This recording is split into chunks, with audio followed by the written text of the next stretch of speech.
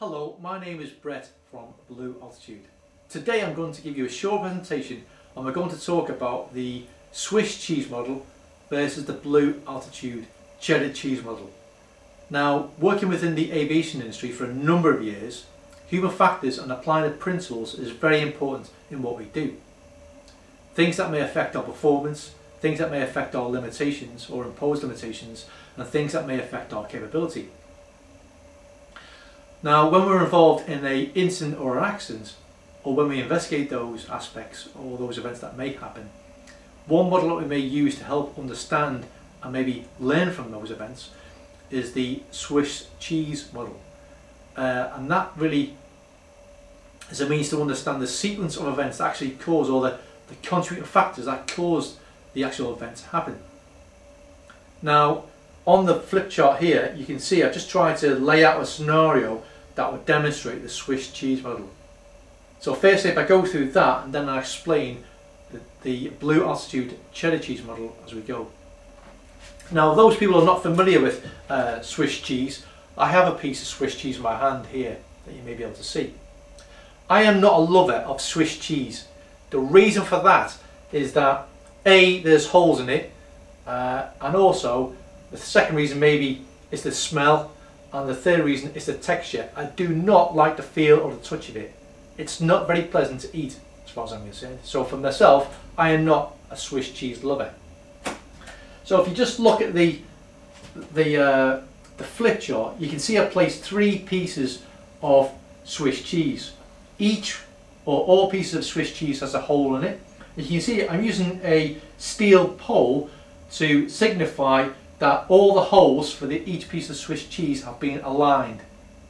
So therefore, when we talk about the event, you can move through each piece of the cheese, which I'll do shortly. So to help you understand what the event is, as the example, to try and describe that, is I got up late and I crashed my car on the way to work. So you can see here, the start of it, I got up late, and the outcome really is I crashed my vehicle, or I had an accident in my car.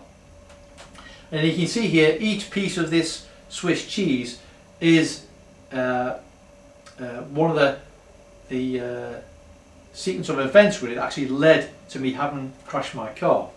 So if I first explain what event number 1 could be, for example, I could say that could be related to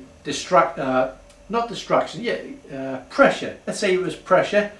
So for example, if I got up late, then therefore I'd feel under pressure to try and make up time to get out of the house on time.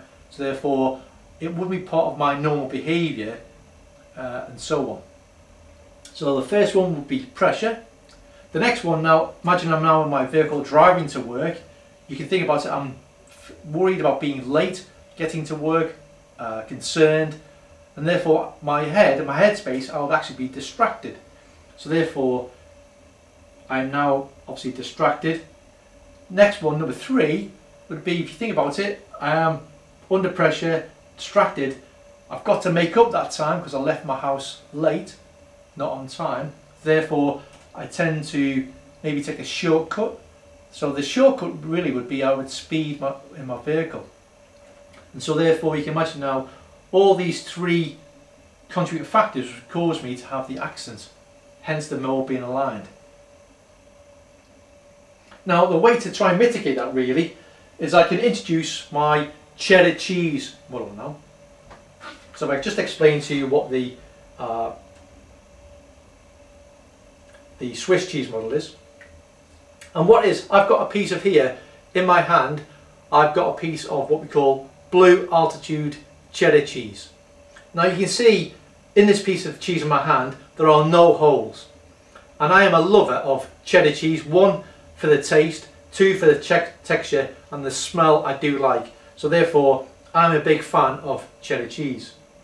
So if I just place my cheddar cheese on my flip chart here, for example, and then I just align it, and therefore let's just say that what I want to try and do, I want to try and break the sequence of events. So I'm going to use my cheddar cheese model. So I just basically got a piece of cheddar cheese.